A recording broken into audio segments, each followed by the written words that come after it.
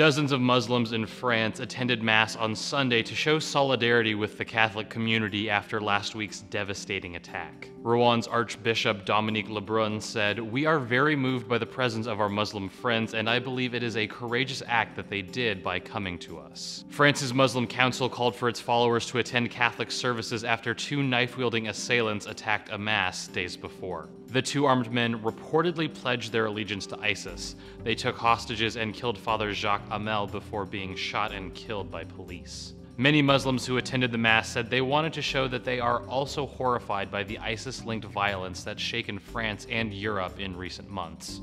For Newsy, I'm Grant Suneson.